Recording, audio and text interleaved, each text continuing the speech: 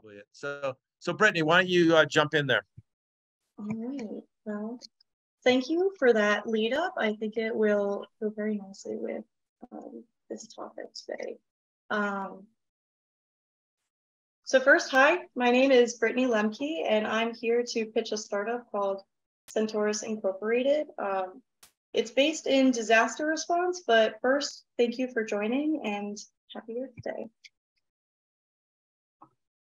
So the first organization I wanted to talk about is Engineers Without Borders. They are a global nonprofit dedicated to helping individuals meet their basic human needs. I worked with them for about 6 years, and they have currently 433 active projects, but more than half of them are based in water infrastructure. And so all of their projects are operated by chapters, either by a university or a professional chapter, and they currently serve over 1 million users. And that's just EWB USA. There's actually all sorts of different countries that can form their own Engineers Without Borders, and they all have their own metrics. But the second chart is specific for disaster response in the United States. And so the emergency management departments are responsible for processing a natural hazard, and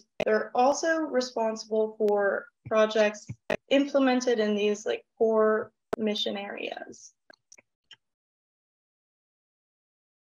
And so I graduated from school and I moved back to my hometown here in Tampa Bay, which is Hillsborough County.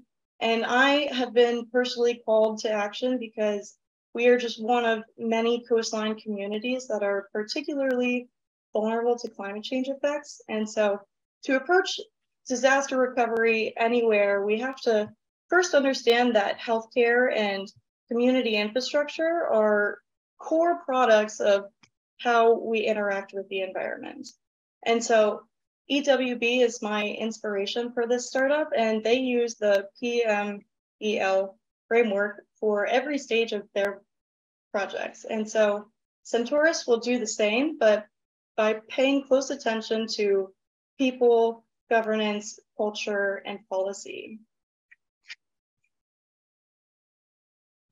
So for a brief overview of the technical aspects, there's two parts to this natural accounting. And so this is ecosystem services, and there are 4 categories. So regulating services are services that are a result from processes in nature. So pollinators or carbon sequestration. Provisioning is the raw materials that we use as products. So timber, soil, or solar, water.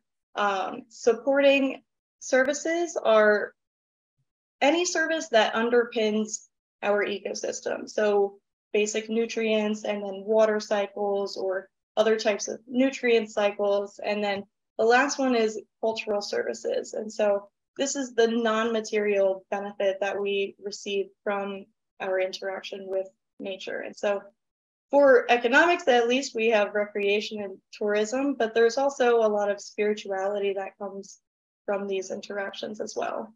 And so on the right side, this is a non-exhaustive list of hazards, and each of them has their own origin, their own dynamics, and then their overall impact and variance in how it impacts people.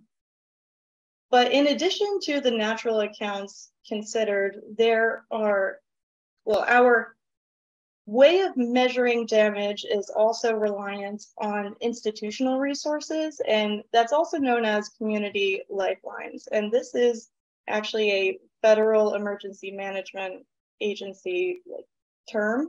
And so they have 7 different categories that they measure institutional resources by. And so just to kind of put it all together, this is the framework that Centaurus will use to help every community overcome a natural hazard, or also to remediate any environmental hazard. And so this is actually the household livelihood crunch model, and it's pretty much the same thing. It's adapted from. The only difference here is that this is the community lifelines, and actually that's the only difference. And so hazards and community lifelines are inherent factors for measuring resilience, which is honestly going to be the best way that we can try to prevent or mitigate or overcome any type of natural disaster. There is, though, a double burden that's placed on those in poverty, and there's also underlying processes like politics, economics, culture, and our environment that really sway the outcomes of how we receive and respond to a natural disaster. And so the whole purpose is to reduce the vulnerability a community has and then increasing the capacity to overcome a hazard. So thank you. That's pretty much it. But I do just want to say, if you resonate with any of these ideas, or if you think that your community or your organization can benefit from this framework or this style of work, then definitely send me an email at centaurusinc@gmail.com, or you can connect with me on LinkedIn. That is about it. I do, if we have extra time, I do have a little demonstration for a beta application that I worked with, actually with two people from UC Berkeley. So maybe David, you would know them.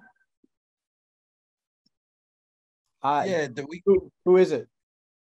Haley Wollever and Sarah Hartman. Don't know them, but yeah, maybe they might be. We have some young engineers in our company. We started with the old crew, and now we're beginning to get younger. Yeah. I don't know. Well, we're actually pretty close to the campus, but our people come from all over the place. So, yeah. Cool. Yeah, they were great people. So. Yeah, Brittany, we have time for that, and I had a question too, although it slipped my mind now. So why don't you do this demo, and if I think of it, I'll ask you. Yeah.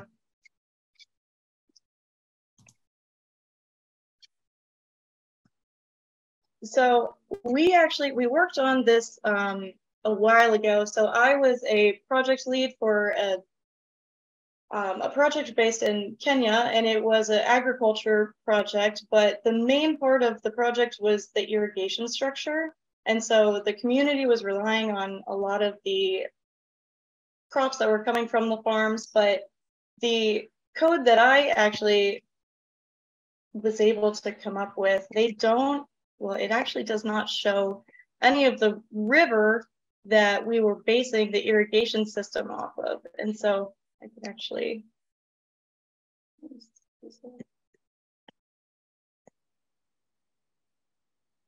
so this is just like a basic image of like the location. And so this is transformed. This takes satellite imagery and transforms it into red, green, and blue.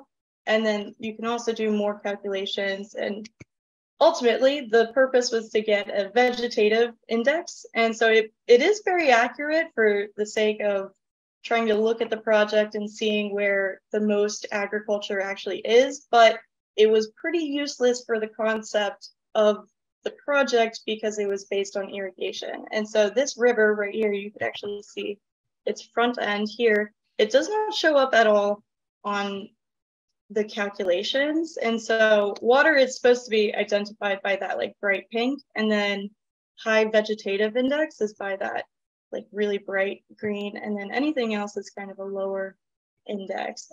But this is a really cool platform. If you've never used Google Earth Engine, I highly recommend it because it's really just revolutionary in like what you could do. And so you can overlay all sorts of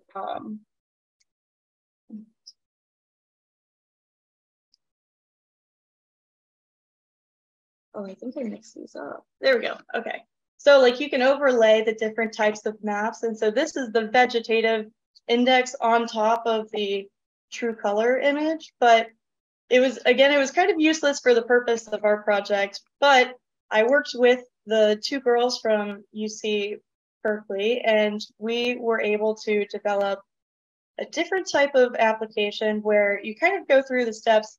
And so click to start, you put in your coordinates, exactly what your project site is. You can select like the area that you want to look at. So if we want to do like the largest area, then if you just like go through the buttons, it will literally like take you there, draw, a big old square around what you're trying to look at. And then you can continue on by building a new map.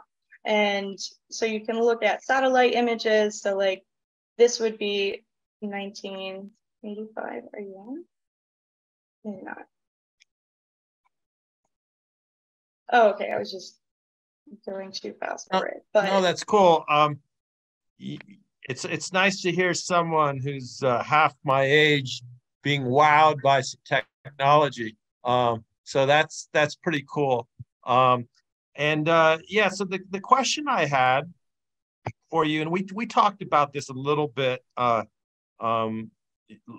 this week, or it was last week, is how do you balance like the standardization to make different response systems on the local and the state and county and federal level compatible with each other, and so they're speaking the same lingo and all of that, versus being tailored to the individual community and the individual community needs. So how do you balance that? And have you thought about maybe ways that you can still have something that's fairly standardized, and maybe something that's more obviously certain things are going to apply to a coastal community rather than a mountain community? Those are different, but can you do it where similar coastal communities are working the same way, or is there still maybe too many little individual things that affect each community that might have to be dealt with separately? Yeah, so that really is the issue at hand. I mean, FEMA, which is the Federal Agency for Emergency Management, they kind of set the framework, and then the states and the local jurisdictions can kind of play with it or modulate it according to what they need. It's just really hard for communities to get in touch with their governments. It's hard for them to know what resources are available. And also, government is very behind on research, I think, in my opinion. And they don't really have a good structure from learning from those implementations either. So if something goes wrong, there's no real like, oh, okay, we're sorry we did it wrong, but we're going to correct it. And that just is totally taken out of the equation. And so understanding the very minute details of how a community differs from another one is really like where Centaurus is supposed to be like in the middle of, and really just putting all of it together, more than just the science, but understanding the people and getting in touch and really knowing what they want and what they think they need, versus somebody going in and saying, hey, this is what you need, because that just doesn't always work. Sure. No, people like to come up with their own solutions. They don't always like to come up with their own solutions, but they don't like it to be imposed upon them. So they're more apt to embrace something that they have come up with. Sometimes people are lazy doing that, but if you actually foster, I think, an environment for people to come up with some of their own solutions rather than imposing it from the outside. And I think that maybe is a lesson for us to learn in the whole climate space and environmental space, because going back to Kell, he was pretty optimistic that humans could solve things, and we've solved some amazing things, and we've responded quickly to some amazing things, and we've dedicated resources to some things and solved them, and like so quickly, in fact, or so seamlessly to the public that the public thought the original problem was a hoax, like Y2K or something, right? So, from an engineering standpoint, a computer code standpoint, it's very easy to see that, 00 could be 20, to the year 2000 or the year 1900. And it's hard for the program to know which way to go, or it's going to go the wrong way. It's a fairly simple problem, but we spent billions solving that. And because, you know, millions and millions of lines of computer code had to be changed from 00 to 2000, you know, and yet, you know, the planes didn't fall out of the sky. You're probably a little young to remember that. But, you know, people were worried, are planes going to fall out of the sky? Is the electrical grid going to stop working? You know, all these problems that we, you know, that were predicted didn't happen. And I think that's part of the reason why we're having a tough time with climate, is because there's been predictions and it doesn't happen tomorrow. And now there's some of them are starting to happen a little bit, but already people have kind of made up their mind and they don't have the mental fluidity to look at the new evidence coming in and the collective agreement among top scientists, thousands of top scientists. So they don't want to change their mind and say, oh, yeah, maybe I was wrong. You know, politicians don't want to look wishy-washy. They don't want to admit they're wrong. You know, so I think a lot of that, you know, makes it a little harder for us. But I think if we figure out how to have a bit of a paradigm shift, you know, when we finally do, I think we can actually take some quick action. We did it with like the ozone hole layer, you know, the ozone layer. That was, you know, we banned those aerosols and took quick action. I think Cal would like to see that. And I kind of agree with him on the fossil fuels. I mean, I do think we have to, we're so interdependent on it. You can't just ban them tomorrow, but you don't want to be, you know, don't want to be doing new exploration either. So cool. Does anyone else have any questions for Brittany? Very nice presentation. I like the way I think you landed nicely in the middle, you know, from you know, what you had presented me before, which was good. You know, you kind of combined the best elements of both of them. So congrats on that.